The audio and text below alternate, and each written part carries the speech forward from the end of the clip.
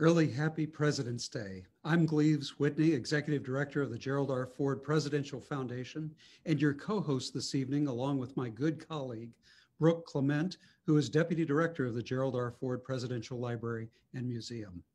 During Black History Month, the Ford highlights the contributions of African Americans to building our nation's infrastructure and wealth and civic ethos. This evening, Brooke and I are pleased to introduce you to Dr. David Hamilton Golland. Dr. Golland is a professor of history, coordinator of humanities, and president of the Faculty Senate at Governor State University.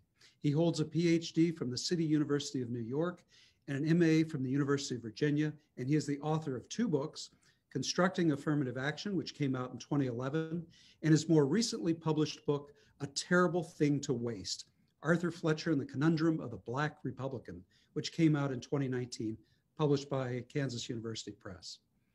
Now, I bet Arthur Fletcher was the most important civil rights leader you've never heard of, yet he made an indelible mark. Consider, Fletcher was the first Black player for the Baltimore Colts, an advisor to 4 presidents, the father of affirmative action, and the person who coined the motto of the United Negro College Fund, "A mind is a terrible thing to waste."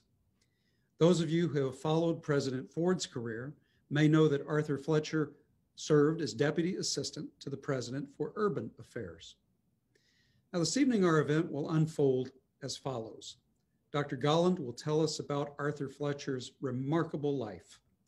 Following his 15 to 20-minute presentation, Brooke Clement will moderate the discussion and field your questions. So if you want to ask Dr. Golland a question, locate the toolbar on your screen and start composing your question right away to get in the queue. At about the 1 hour mark, I will come back to wrap up. So Dr. Golland and Director Brooke Clement, welcome. Thank you, Gleaves. Thank you, Gleaves, for that wonderful introduction. It is my pleasure to welcome Dr. Golland on behalf of the Gerald R. Ford Library and Museum this evening.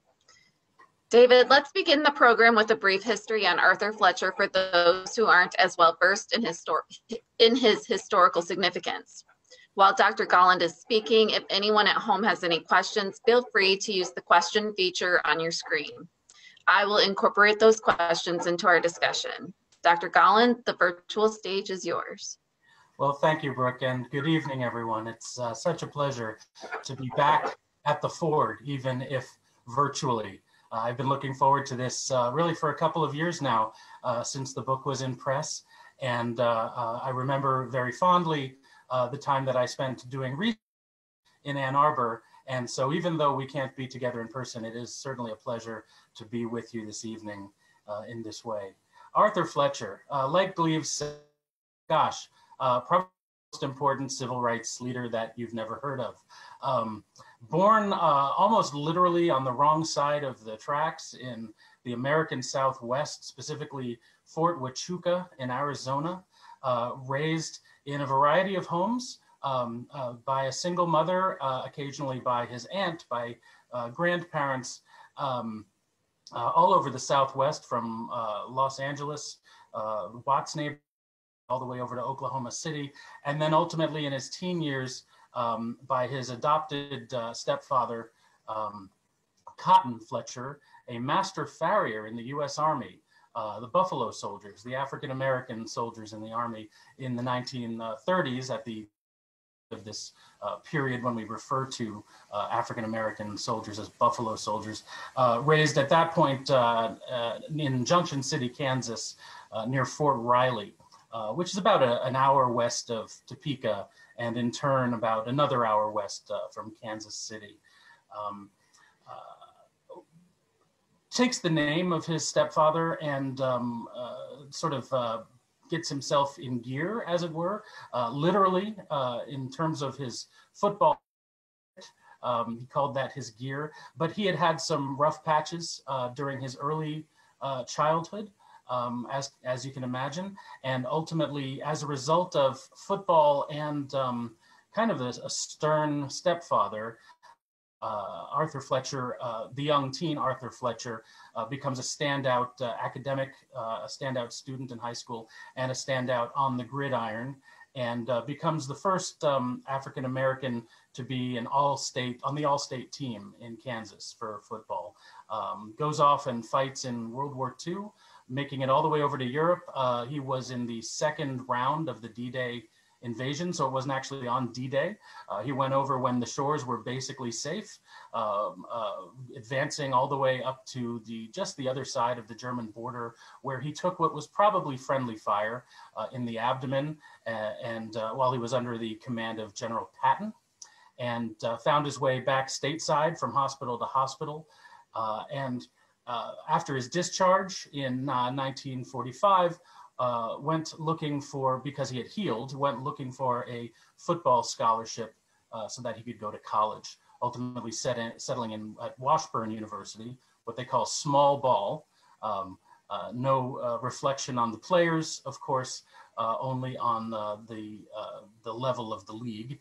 And he played with Washburn and was a standout star at Washburn for all 4 years, making the paper, not just the local college paper, but Topeka daily papers as well, and working multiple jobs.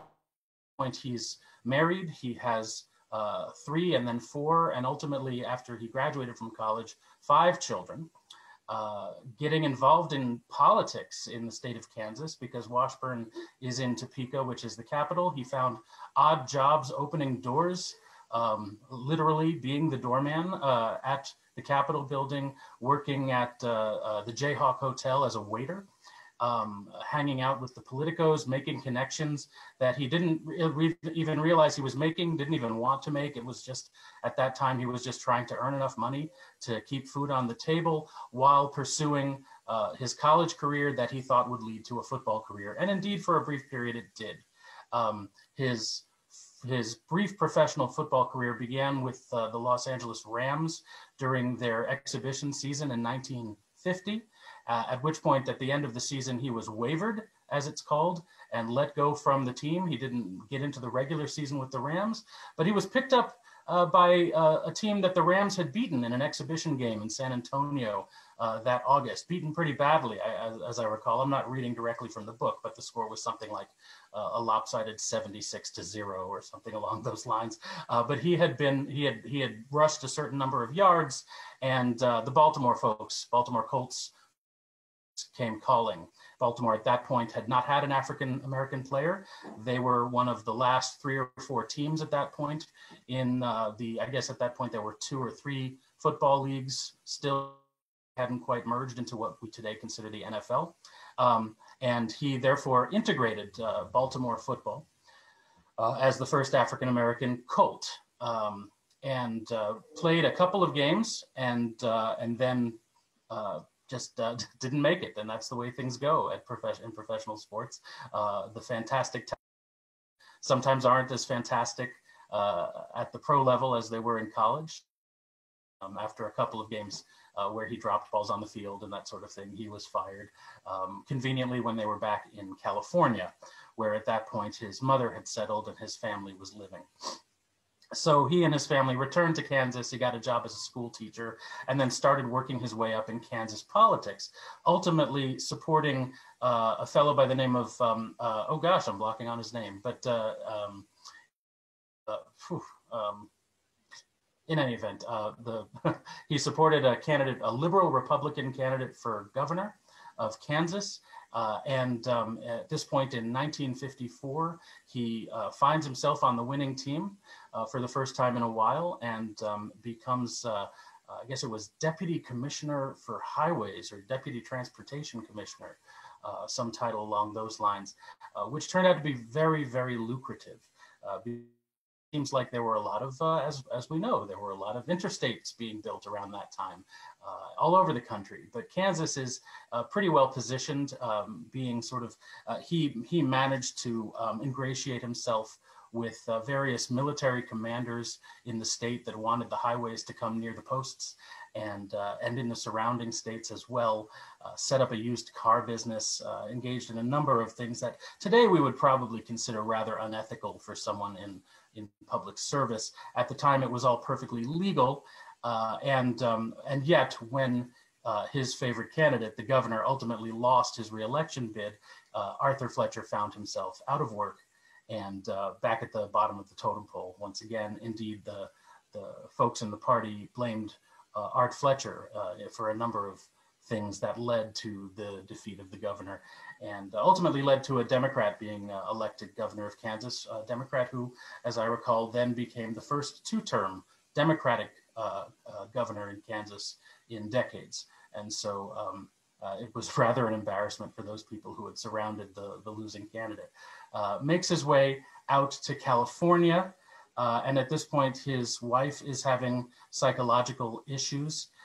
He goes from job to job, but continues to be rather an underemployed person. And he's doing the best he can, but the word is continually making it out to California, where he's trying to get jobs, that he has this past in Kansas that perhaps he might not be so proud of, and that perhaps he shouldn't be someone who should be hired. He's trying to become a school teacher. He gets a job at a junior high school. He gets a job at a high school. Ultimately, these jobs fall through. And then in October of 1960, sadly, his wife commits suicide. She jumped off the Bay Bridge in San Francisco and left Arthur Fletcher a single parent of five children ranging in age at that point from 10 to 18. If my math is too far off. And then it's rather a remarkable story. From 1960 to 1968, he goes from being this underemployed single parent, living and raising his children in the ghetto of Berkeley, California, on the other side of Telegraph Avenue over there, to in 1969 being a member of the Nixon administration. And that's sort of a remarkable decade. In the book, I call it the moonshot. It's the name of the chapter is Moonshot. Obviously, I'm taking a cue from what else was going on in the 1960s. The United States was preparing an actual moonshot to put men on the moon for the first time. And that was just sort of this pie in the sky, incredible thing for most Americans, that we're going to put people on the moon. Someone's going to walk on that big hunk of Swiss cheese up there.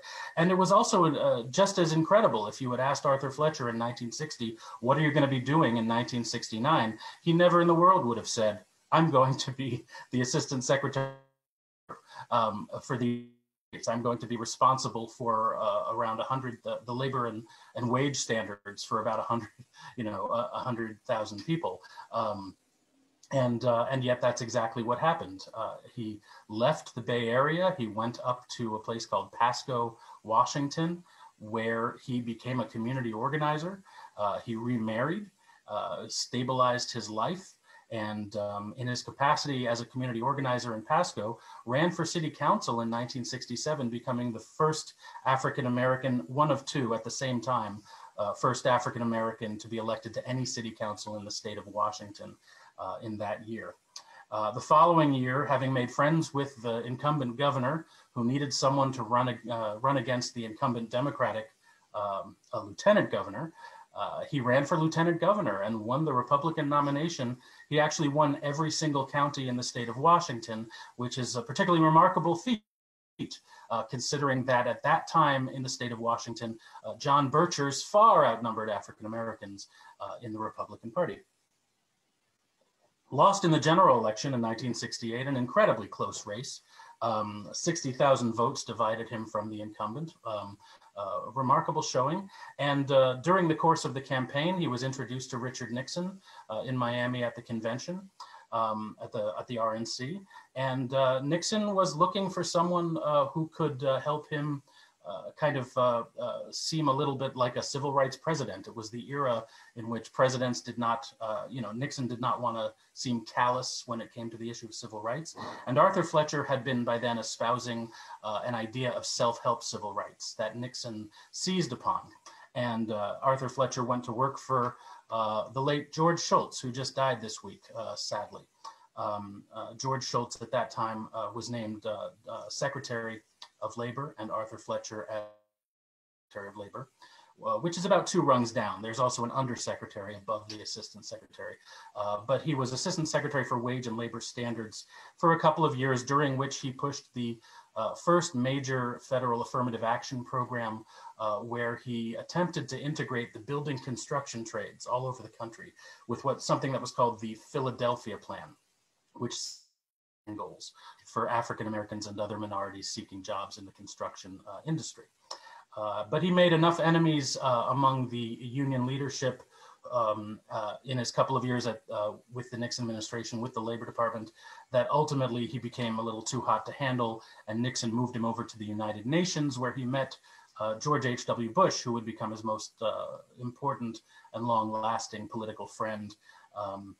George Bush would later give him a job at the RNC when Bush was the chair of the RNC.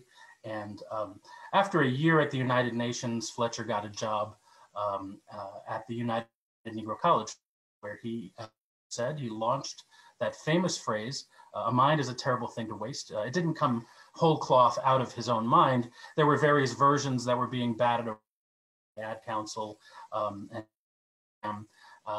Arthur Fletcher just kind of solidified the final version that we all know very well today. A mind is a terrible thing to waste. And ultimately he was fired from that job after about a year because of his closeness, in all likelihood, his closeness to President Agnew. When Nixon resigned and Gerald Ford became president, Fletcher made an all-out push to get back into the government. He used every connection he could possibly think of. Everyone who he knew knew Gerald Ford, or who had a connection to Gerald Ford. He asked them to write letters. He asked them to call up their connections to try to get him in. And ultimately, I guess the Ford administration was about a 2.5-year presidency. It took him about a year and a half to get in. And so basically calendar 1976 is when Arthur Fletcher worked for the Ford administration. Unfortunately, it was still a time of tokenism. There was basically one African-American top-level advisor to the president. There had been one under Nixon. Now there was one under Ford. And when that individual resigned in January of '76, Arthur Fletcher got the call. And he pretty much spent the year working on the Ford re-election campaign, running all over the country, trying to drum up African-American votes, particularly for Jerry Ford's, I shouldn't call it the re-election campaign, actually. That is the election campaign of Jerry Ford. And spent a lot of time in California, of course, because that was where he had a lot of experience, primarily trying to make Ronald Reagan worried that he wouldn't win the state, or force Reagan's campaign to put more money into the state to fight any efforts to win the state for Ford. And then in the general election, again in California and all over the country, in a final push trying to win Texas. And as we know, it was ultimately a very close race between Gerald Ford and Jimmy Carter. And a couple of states here or there, I did the math once where it was New York and Mississippi could have tilted the difference. Nonetheless, most of the people on this call know probably far more about the 1976 presidential election than yours truly. So I'll move on. And of course, in January of 1977, everyone in the administration resigned, including Arthur Fletcher. He left and then resurfaced in 1978, running for mayor of Washington, D.C., of all things, and did fairly well for a Republican, got about 28% of the vote in what was the first fully open election for mayor of D.C., running against Marion Barry. And Marion Barry, that was Marion Barry's first race, and Barry won, of course, as we know. And Fletcher then campaigned for Ronald Reagan in 1980, somewhat half-heartedly, and ultimately did not get an administration post in the first years of the Reagan administration, although his wife did. His wife worked for Nancy Reagan in the East Wing. And Arthur Fletcher ultimately became the vice chair of the Pennsylvania Avenue Development Corporation, trying to remember what that C stood for, whether it was council or corporation or commission, but I think it's corporation, and worked on setting up, making sure there was affirmative action in the construction of monuments along Pennsylvania Avenue during the 1980s. And then his friend, George Bush, finally got elected president on the third try. or was it technically the second try? 1980 and then 1988. And Fletcher then found himself in early 1989 with a very good friend in the White House and hoping for an appointment, which he ultimately got. He became he became the chairman of the United States Civil Rights Commission, a post he held through to the end, pretty much the end of 1993, when President Clinton named Mary Frances Berry, Professor Berry, as chairperson of that commission. And Fletcher left us in 2005, died of what was his third heart attack. And I guess I've been working on his biography ever since. So Brooke, I'll turn it right on over back to you. Thanks. Thank you. It's just a fascinating life. And as you said at the beginning, it's one that most people are not aware of. And I really thank you for joining us this evening to kind of give us this background information on this, I mean, really fascinating figure. The number of people that he crossed paths with, and from Patton onward, like it's an amazing story. I want to remind people that the question that you can submit questions over the Q&A tab there at the bottom of your screen. We've gotten a couple of questions in, but before I get going with those questions, Dr. Golland, what was most surprising to you as you did your research on this project? Thank you, Brooke, for that question. This being my second book, I've spent most of my scholarly career doing research in air-conditioned, clean archives, including the one you help run. Presidential archives around the country, a couple out west in California, and of course the big one in College Park, National Archives, and the other one not far from there, the Library of Congress manuscript reading room. And these are very quiet, very carefully maintained places. And when I discovered, maybe I shouldn't use the word discovered, because I kind of feel like, Christopher Columbus shows up and he tells the people there that they've been discovered. I did not discover the Arthur Fletcher papers, but for me, I discovered them when I came across the Arthur Fletcher papers through the help of Arthur's son, Paul Fletcher, who still has them. I went down to his home in Hollywood, Florida, and he showed me the papers, which were in the back of an 18-wheel tractor trailer in these sort of moldering boxes. They had survived a couple of floods in Arthur's home in Washington, D.C. over the years. And just sort of that level of the work surprised me, because up until that time, again, it had always been sort of these very well-controlled archival experiences. And now Paul and I went through all of these boxes, literally page by page, and digitized the entire collection over the course of about three weeks in very, very high temperatures down there in Florida. I'd say that was the most surprising thing about this project. Well, thank you. We have a question from Mary, who asks, what drove your interest in Arthur Fletcher? Thank you, Mary. Well, Arthur Fletcher was an important figure in my first book, Constructing Affirmative Action, which, excuse me, basically focuses on the Philadelphia Plan. The 1969 program actually was built out of a Johnson administration program from '68 that ultimately Arthur Fletcher pushes into, he executes this program to integrate the skilled building trades around the country. And I guess what had originally, so that's kind of how I, for myself, discovered Arthur Fletcher and decided to make a project out of his life. Sort of writ large, though, one could ask, what interests me about African-American history, what interests civil rights history. And I was initially interested in doing work on industrialization during slavery. And my master's work was on they called it integration, which is kind of a weird use of the word, but the antebellum integration of slaves into factories, and factories that would own slaves and that were that used slaves as part of their workforce, owned or hired slaves.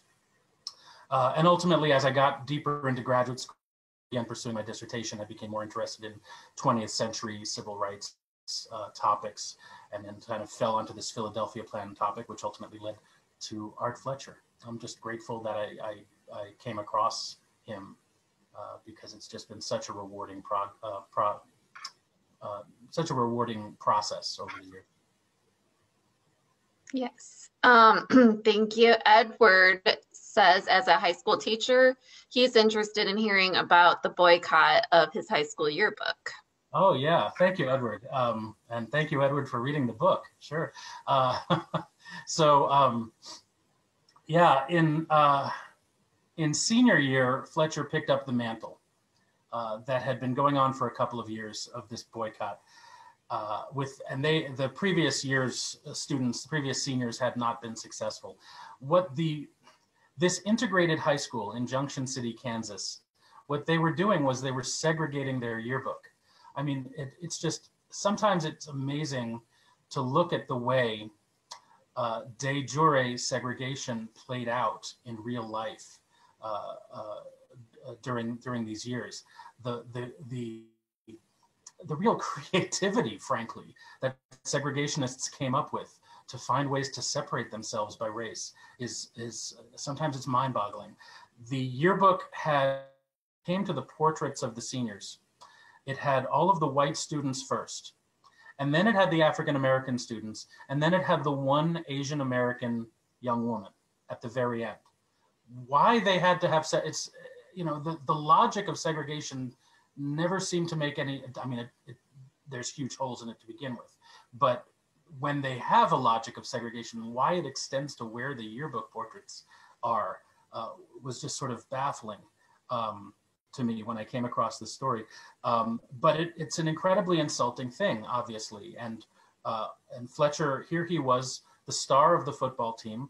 In other words, what have I, you know, look at the things that I've done for you, oh, Junction City High School, and here you are sort of snubbing me, just like you snubbed the past 2 years of African-American seniors. Well, we're not going to sit for portraits. And indeed, they did not. Finally, in the middle of the war, the high school decided to integrate the yearbook. And so, I mean, you think when you hear the phrase integrate the yearbook, you think we're talking about the staff of the yearbook, as opposed to where the portraits go. I mean, again, it's just baffling how they came up with this segregation.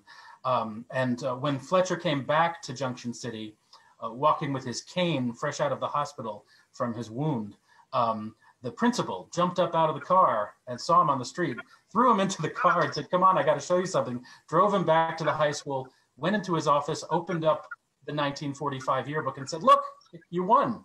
And there they all were in 1945, the portraits integrated. At some level, though, it's like, well, okay, you can do that. You could have done that from the beginning. What does that actually do? Does this actually change anything? And I think it's it's part of what eventually gets to Arthur Fletcher of, we need to go for the bigger things. We can't be distracted by these little things. These little things, we need to fight against them, but it's, in the end, even when we win, the difference that's made is not as important as the real stuff, which are getting jobs, ultimately, getting jobs on an equal basis. Mm-hmm. Well, you just mentioned his injury from World War II, and we have a question from Robert who asks, what was the circumstance that led ones to believe it was friendly fire? Right, so it's not marked as friendly fire, and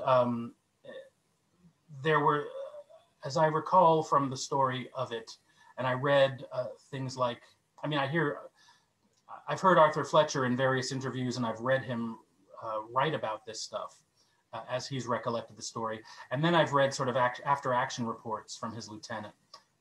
We're talking about this stuff and the location of the wound. And of course, his VA records, which are limited because there was a fire. The folks who work at the archive are all aware of the fire, 1970-something fire in St. Louis. We lost so many of our VA records because of that, personnel records. But the limited records that do exist, first of all, he wasn't given a Purple Heart.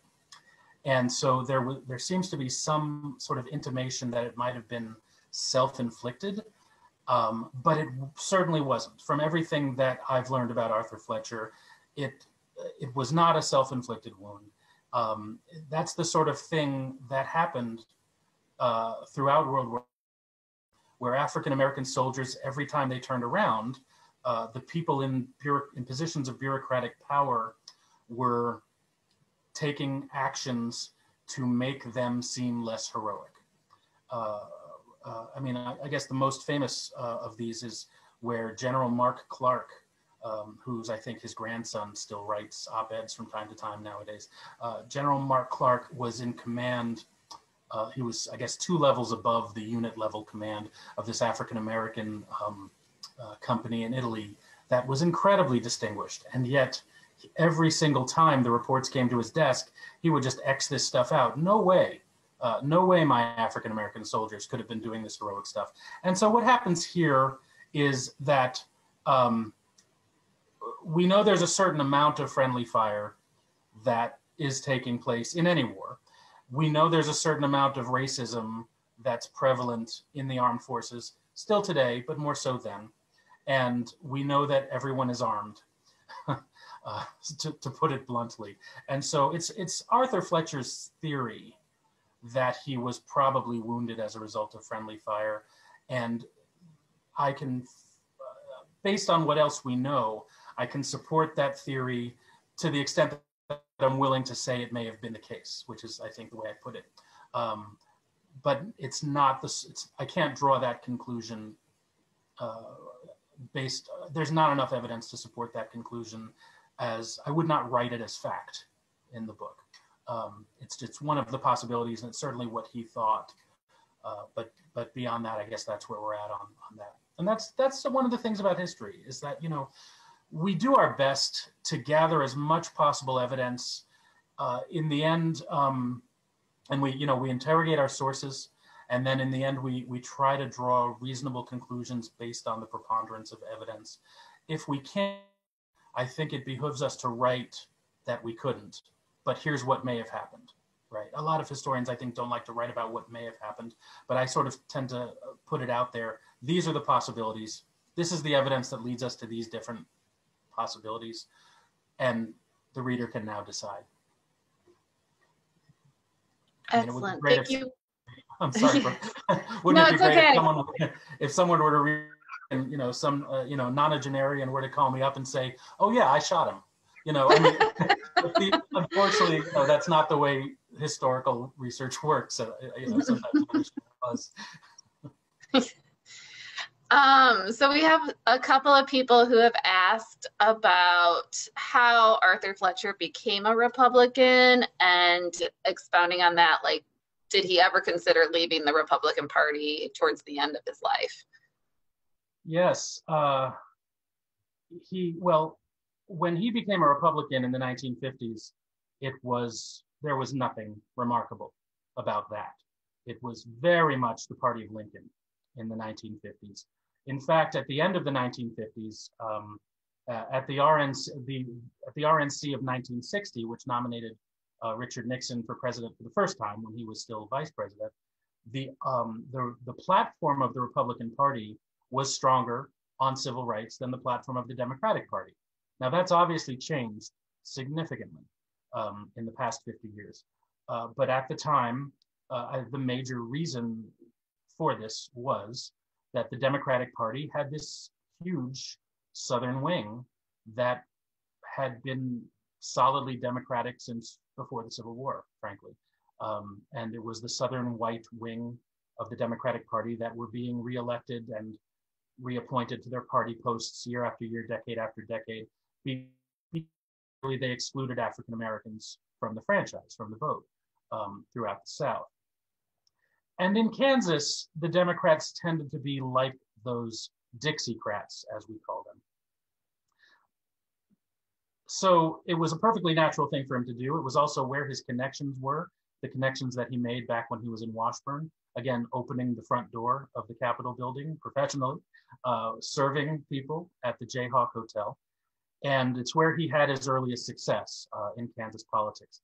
Then he found in the 1960s, increasingly, he was a big fish in a smaller and smaller pond. And that's a recipe for success, let's face it. There was less competition for him. It was still not the way it is today. I mean, someone like Ed Brooke of Massachusetts could still run for and win a Senate seat as a Republican in the 1960s. And I guess he won re-election in the 1970s, much less possible today. And then of course, when Fletcher went to Washington, his connections continued. Being a Republican where he was in Washington, in Southeast Washington, being a Republican was what led to his political success. At that point, being an African-American was the hurdle that he needed to overcome politically. Now, did he ever consider leaving? I have no record of him. He has never written nor said in an interview that I'm aware of. And in terms of what I've read about him, we're talking 300,000 pieces of paper, where he does not consider it. I talk about it in the book about, so I sort of conjecture what his life of the mind might have been on this topic, especially when we get to the point where Reagan is the standard bearer of the party. And Reagan is not, he's not even Nixonian in terms of his civil rights bona fides. And ultimately, the Reagan administration was disastrous for civil rights for this country. And so that was the point where if he was going to go, he should have gone. And yet, his good friend had just become vice president. And his good friend, I guess it was 1983 or 1984, even though Fletcher didn't yet have an appointment in the Reagan administration, Bush took him on an African tour. Bush took him to 7 or 8 countries straight across and back across Africa and a couple countries in the Caribbean. That's not a connection you throw away willy-nilly. And then, of course, and I do talk about this a little bit in the book, he could look at who had changed parties, white and black, and see what their experience had been. And I guess the most prominent person was a white person, Governor Connolly of Texas, who was considered to have been probably passed over for the vice presidency in '76 of all dates, since we're talking Ford here, because of this loyalty question. Fletcher also, something about football players, they're team players. And the party is a team. Nowadays, it feels like they're nations almost. And it's been a rough year for those of us who'd like to see the parties be more like teams and less like nations. But it's been a rough 5 years in that regard. But for Fletcher, being on the Republican Party was being on a team. Being an American was his nation. And he was not going to betray his team. That's just what he learned from all of his years in sports. So I think there's a lot of things that were going into that. But ultimately, I have no evidence that he openly considered it. Well, thank you for that. I have a question in terms of, you brought up integration and segregation, and I found it interesting that he has a connection to the Brown v. Board decision. So I thought maybe you could expound a little on that as well. Thank you. Thank you, Brooke. Yeah, I guess I did sort of jump right over that when I talked about Kansas years. So he knew the Scott brothers, and he was rather close with their father. I guess his name was Elijah Scott. And the Scott brothers were the lead attorneys for Oliver Brown and the other plaintiffs in Topeka. And for those of you who don't know, the reason why it's called Brown versus Board is because Supreme Court cases, I guess all legal cases, are named they arrange the names of the plaintiffs and defendants, if there's more than one of those, alphabetically. And Brown is the highest letter in the alphabet, or B is the highest letter in the alphabet of all of the plaintiffs. And ultimately, there were plaintiffs from all across the South in this case. But the case that begins in Topeka is is the one that's initially named for Oliver Brown, and his daughter Linda. And so he knew those lawyers. He was apparently part of some early discussions. He was a father while he was in college, and the Scott brothers went to Washburn Law School while Art was an undergrad at Washburn. But remember, because of his military years, he was not an 18 to 21-year-old undergrad. He was a 21 to 25-year-old undergrad. And so he was a similar age to some of the people in law school. Although, of course, a lot of them had been in the war as well, and they were a couple years old. But there was an African-American Legion, what is it called? The Legion Hall, what are those things called? I forget, those clubs where the veterans get together. And there was one of these in Topeka that was for Black veterans. And apparently he had a few conversations with them about the issue. He himself put his kids, because his wife was Catholic, he put his kids in the Catholic school, which was also segregated, but it was whites and Blacks were allowed in the Catholic school, and Latinos, different Catholic school. That's how they segregated the Catholic schools. But he was aware of all of this and early on, but he was not in Kansas during the major planning sessions that were taking place in 1950. In fact, in the fall of 1950, when the one big planning session took place for Brown, he was off playing football for the Colts. And so he loved to tell the story about how he had been one of the leaders in Brown versus Board. Sometimes his reputation went a little bit farther than his actual past. And a lot of my task was to kind of sort between these grand of his background and what actually happened. And sometimes he often claimed a bit more involvement in Brown versus Board than he actually had, but he knew all the people, and he was part of the community of educated African Americans in Topeka during those years. Thank you. So this is a Ford Library and Museum and Foundation event. So let's have some questions about his relationship with Ford. Claire asks, she's curious to know what the relationship may have been like between him and President Ford. Any idea what that was like, how they viewed one another? And then she also asks, how successful was Fletcher in persuading Black voters in the '76 Ford campaign? So Cheney and I think it was Cannon were the go-betweens. When Fletcher came in January of '76, he wanted to be, and who doesn't when you're working in the White House? Not that I have any personal experience, but I mean, I've watched The West Wing, so, and I've read a lot of these documents and just to be more serious about it. But when you're working there, you want to be someone with the closest access to the principal, to the president, and why wouldn't you? So when he comes in and he has this great program and he writes it all up, here's what I want to do, and every week I want to do this, and I want to be giving all these reports to the president, and I want him to be telling me how to go out into the community and working his agenda and all this stuff. It looks great on paper, but it wasn't what actually happened. I don't mean to besmirch Jerry Ford.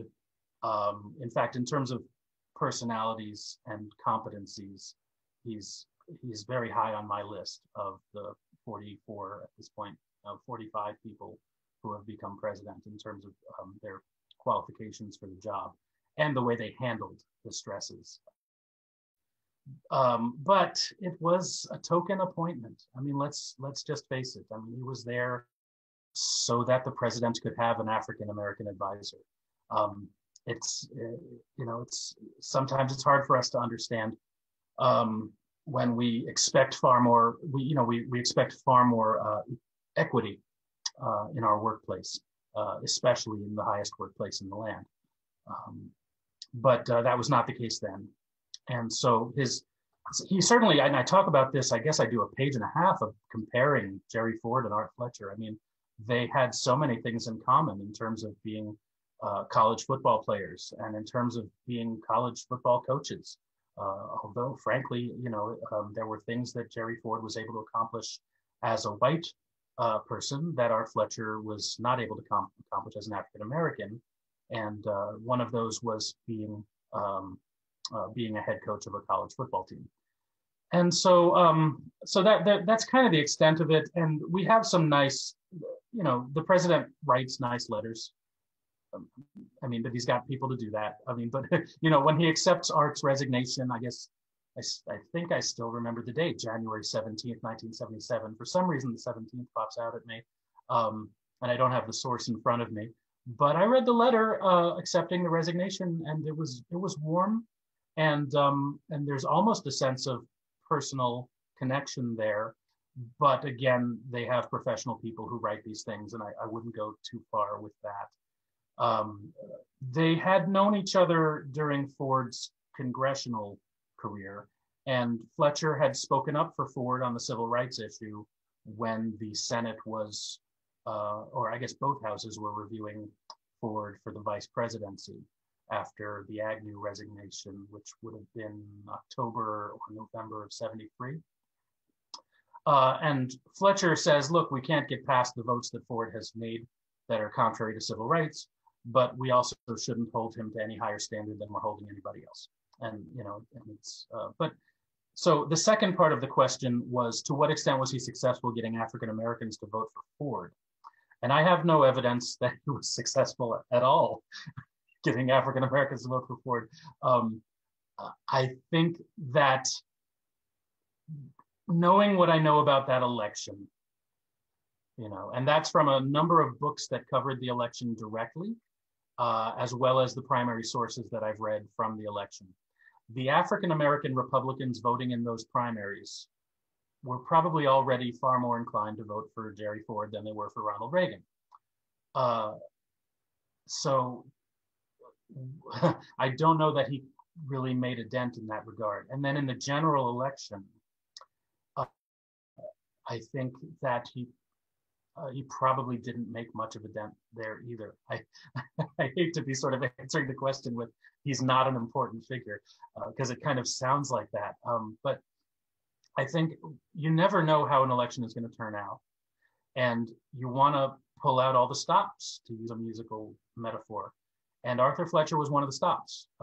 Having an African-American Republican who is well credentialed on civil rights, going out into the African-American community in support of President Ford, both in the long drawn out nomination battle, which, most of the most of the folks watching this webinar know, lasted until like day 2 or day 3 of the convention. Nobody knew who the nominee was going to be at that point. And then, of course, in the general election, having him out there, how could Ford not? It was just smart politics. But did it make a difference? I think if Ford had won, we would be looking a lot more closely at why he won, and perhaps we would be able to make some connection with regards to that. But as we know, he didn't. So I would say that Fletcher had much of an impact there. Thank you for that. I also would like to ask the question in terms of the civil unrest that we as a nation have seen unfold over the last year. Where do you think, or what do you think Arthur Fletcher's position would be on this as a topic? Well, Fletcher absolutely supported peaceful protest. And he writes and talks a lot about this during the 1960s. He sounds very much like Dr. King in that he is warning the powers that be, the political machinery, that if you don't deal with us, the so-called responsible civil rights leaders, we're going to let loose. I mean, they never actually said that, but you're going to have to worry about the irresponsible civil rights leaders. He would never, I think, publicly say it in those ways. I mean, he wouldn't talk about, say, Malcolm X or the Nation of Islam as irresponsible. From Fletcher's but Fletcher was Fletcher was a suit and tie sort of civil rights leader.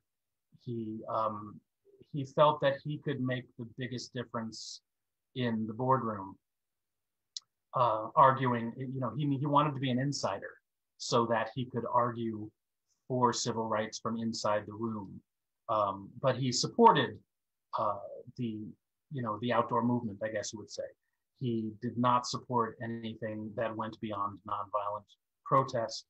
And so if he were alive, and we're not really supposed to get into these sort of counterfactuals, but I think he would have generally supported the protests that took place last summer after the murder of George Floyd. He was aware, I think, I can't put words in his mouth, but he was aware that you have the danger of agent provocateur in these sort of situations, and that a peaceful protest can turn less peaceful because of, say, police violence, for instance. It's hard to say where he'd stand on Colin Kaepernick. I kind of hope that he would see that sort of protest as appropriate. I think a lot of folks who do civil rights history know about Art. We would hope that Art Fletcher would support that. But he also had this sort of flag-loving streak of patriotism that maybe he would have said that that's not the best way to go about it. I think he certainly would have supported Kaepernick's right to do it that way. He would not have gotten into this nonsense of, you need to fire this person for that sort of, for taking a knee, for Pete's sake, which anyway, as an athlete, Fletcher knew that taking a knee is part of things that you do. The coach will take a knee so he could make announcements, or she could make announcements nowadays. In terms of the 2021 unrest, of course, Fletcher would recognize this for exactly what it is. I mean, this is the takeover of the Republican Party by the forces of anti-civil rights. And this is something, if he were to be watching what's going on within the leadership of the Republican Party today, he would say that this is exactly what I've been warning y'all about for the past 60 years. This is what I've been telling you we need to be fighting against. We need to be standing up for what this party stood for in 1960. We need to be standing up for what this party stood for in 1860, and be willing to risk our political careers for it. And boy, oh boy, did he risk his political career again and again. And he often found, years and years and years of being out of the, or out in the wilderness, I guess is the way to put it. Even after that, especially after that incredible kind of rags to riches 1960s moonshot story, there's a time when Nixon shunned him, and then there's the time that this person shunned him and that person shunned him.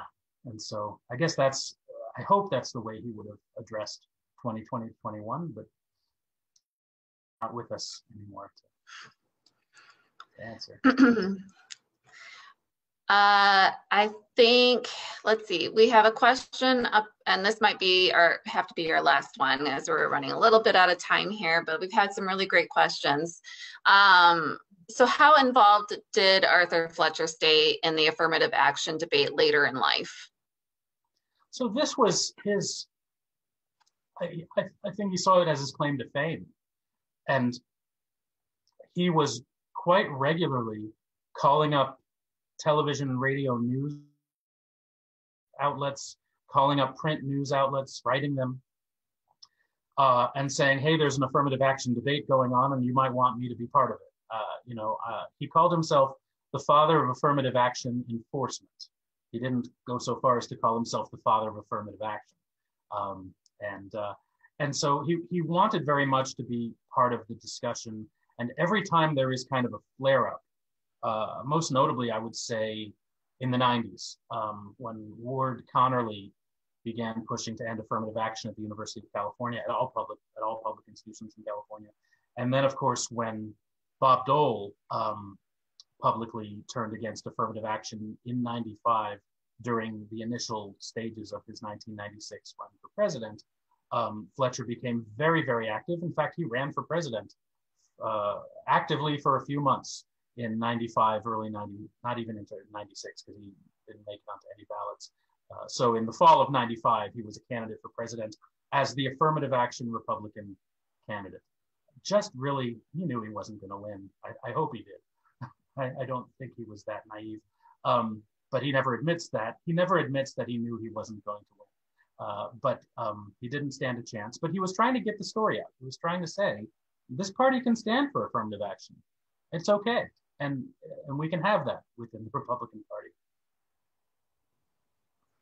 Well, thank you so much, Dr. Golland. This has been a really fascinating presentation. I enjoyed the read as well, so I highly recommend the book to others if they're looking for a figure that they've not heard much about. Yes, there you go. But great, thank you so much. Gleaves? Thank you, Brooke. Thank you, Dave and Brooke, and all our viewers who contributed to an enlightening evening. I sure learned a lot. And those who tuned in will no longer have to say that Arthur Fletcher was the most important civil rights leader they've never heard of. And if you want to buy Dave Golland's book, A Terrible Thing to Waste, that he just held up, learn more about Fletcher's remarkable contributions to the American experience, visit Amazon.com. And I want to thank all our partners at the Ford Presidential Museum, as well as the Friends of Ford, who make our programs possible. If you enjoyed this evening and value such programs for raising the level of our civic discourse, especially now when Americans seem so divided over race and ideology, please consider becoming a friend of Ford at our foundation's website. The web address is on your screen. We have a membership drive through the month of February so that when you join at the $50 level or higher, you will receive artisan chocolates to share with your Valentine. So just go to the web address on your screen and sign up. Also, tune into a very exciting program exactly 1 week from this evening when we partner with the Hauenstein Center for Presidential Studies to bring my good friend Bill Barker back, this time virtually, to West Michigan. Bill comes to us from Monticello and will be performing as Thomas Jefferson, who struggles mightily with the legacy of slavery to which he contributed. And after all, the irony is he's the author of the line in the Declaration of Independence, all men are created equal. Well, until next week, thank you again and good night.